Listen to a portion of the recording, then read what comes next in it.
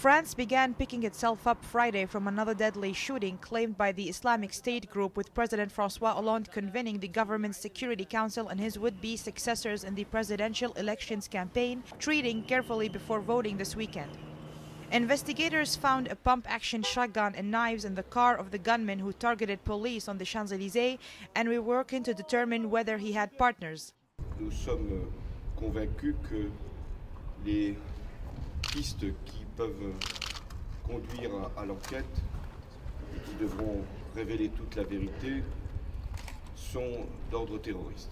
This morning, President François Hollande met with the Prime Minister Bernard Cazeneuve and the Minister of Interior in a special defense meeting, which has reviewed already extensive election security measures and the Paris shooting.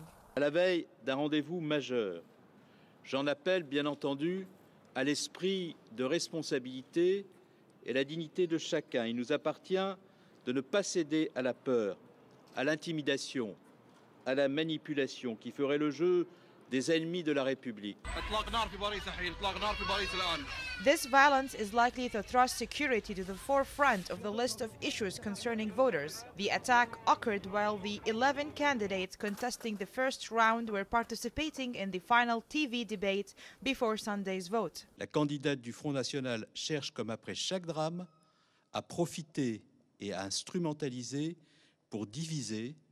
Elle cherche à exploiter sans vergogne la peur et l'émotion à des fins exclusivement politiciennes.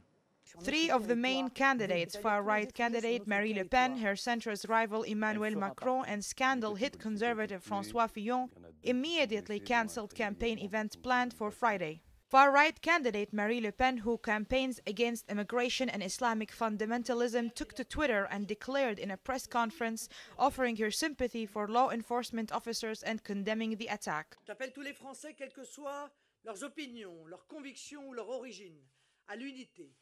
Une unité sans faille, une unité profonde, comme celle qui unit les membres d'une même famille dans l'épreuve. Une unité dans la compassion, mais aussi une unité dans la lucidité, dans la détermination à ne pas s'habituer comme certains voudraient nous y inviter, une unité dans le courage de combattre et bien sûr dans l'idéal commun de vaincre. Conservative contender François Fillon, who has campaigned against Islamic totalitarianism in a speech made Friday morning to speak against the Paris shooting.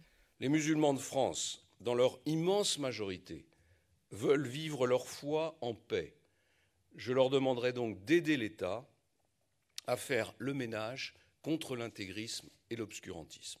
One of the key questions was how the attack that killed one police officer and wounded 3 other people might impact voting intentions. The risk for the main candidate was that misjudging the public mood, making an ill-perceived gesture or comment could damage their chances. With polling just 2 days away and campaigning banned from Friday at midnight, they would have no time to recover before polls open on Sunday. نحن مقبلون على ما يقارب شهرين من الاستحقاقات الانتخابية، وهذا دائما يكون فيه الأجواء الأمنية دائما مشحونة ومشوبة بالكثير من التهديدات. French officials declined to attach a motive to the attack, although they said police were deliberately targeted and that they were opening a terrorism investigation. More than 50,000 police officers are mobilized to protect Sunday's first-round vote in the 2-stage election, with an additional 7,000 soldiers also on patrol. Rahel Hashem, reporting for KTV2 News, Champs-Élysées, Paris.